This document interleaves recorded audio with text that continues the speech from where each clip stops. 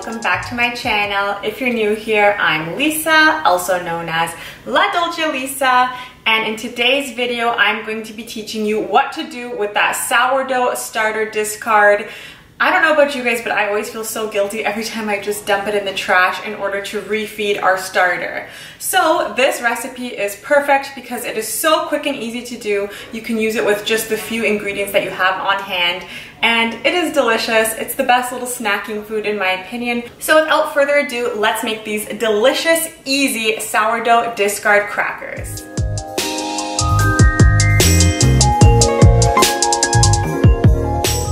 So you would of course require a kitchen scale in order to accurately measure out the discard for your sourdough. So I am going to be using this recipe in grams today, so I hope that's okay with you guys.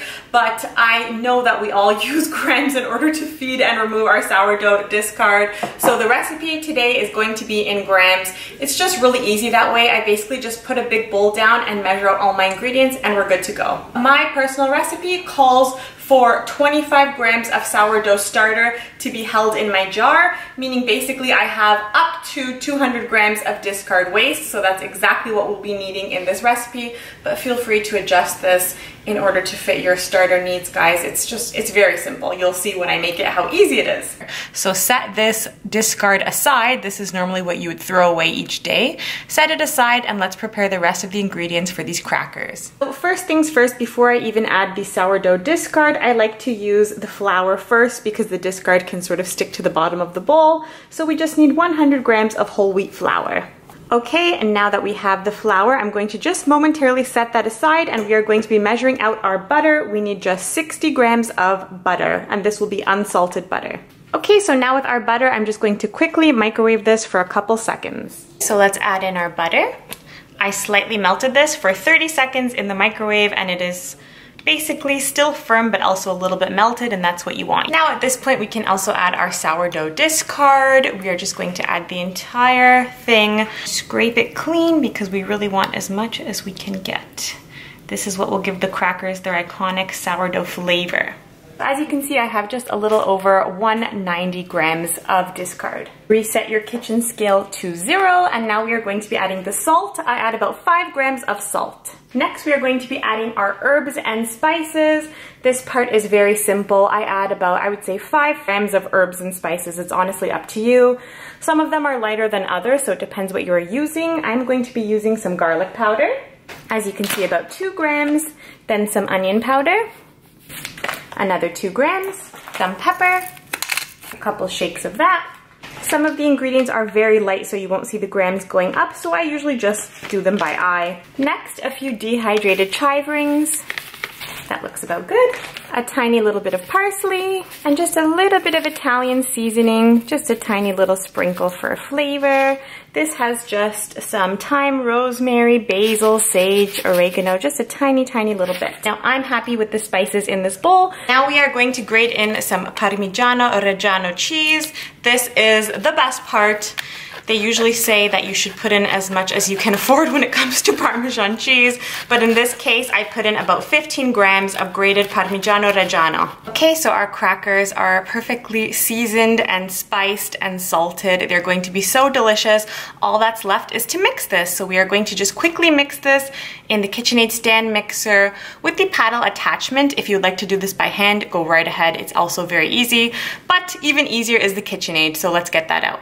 Now you really don't want to use the whisk attachment for this because the batter is going to be quite thick, so you want to use the paddle attachment or of course with a spatula by hand by all means. So we're going to let this go on a low speed at first and then you'll see it come together very quickly. Okay, as you can see, that took less than a minute. I never went past the 3 speed because it really doesn't require a heavy beating speed.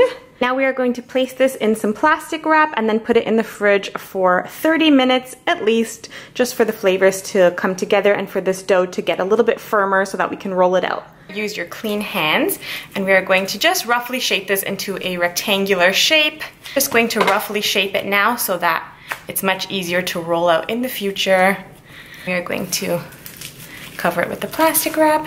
So it is perfectly wrapped up in a nice rectangular shape in this plastic wrap. I'm going to pop this in the fridge for about 30 minutes or as long as you want until you're ready to bake. So you can clean up, set your oven, and by the time everything is ready to go, so will this dough. So now that our oven is set to 350 degrees, we can now begin rolling out our sourdough discard crackers and getting them ready for the oven. We are going to be baking these for about 28 to 30 minutes, I would say, or until the edge of the crackers are golden brown.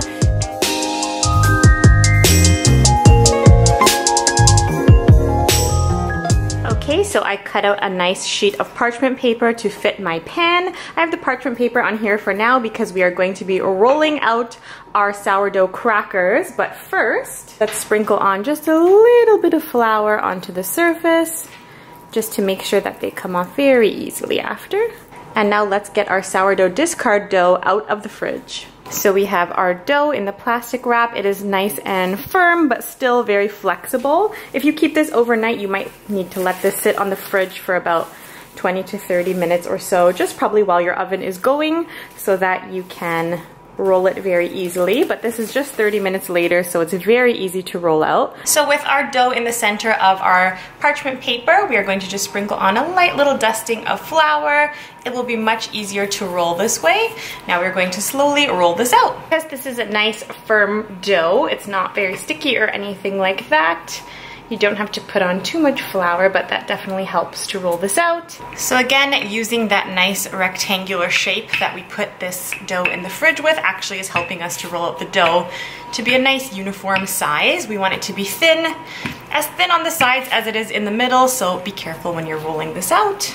Okay, now when you see it start to come up around the sides, you know that your dough is done rolling. It's about as thin as we should probably get it. So it's about 16 to 18 inches long, and it's about, I would say, 9 to 11 inches wide, and that's perfect. Transfer the dough, and now what we are going to do is we are going to rub it with a little bit of extra virgin olive oil. So I would say that's about 1 tablespoon or so of extra virgin olive oil.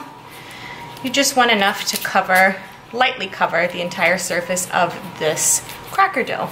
So a nice thin layer of this extra virgin olive oil, and you're going to just lightly brush that on so that it covers the entire surface. Okay, and now before we salt this, we are going to cut this. I just use a pizza cutter. It's very simple. We're just going to cut it in strips. I would say they're about, maybe nearly 1 inch thick. So just cut, and don't worry about the edges if the edges aren't perfect. Now we are going to go the other way as well.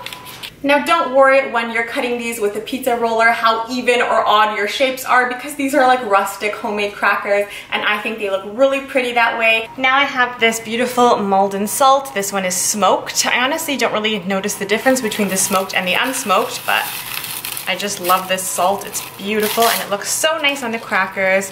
So lightly sprinkle some on, get enough on each cracker.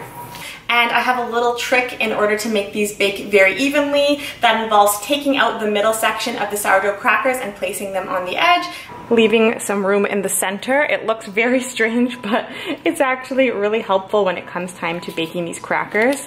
They bake very evenly this way, I find. Okay, so that looks good. Now let's place this in the oven.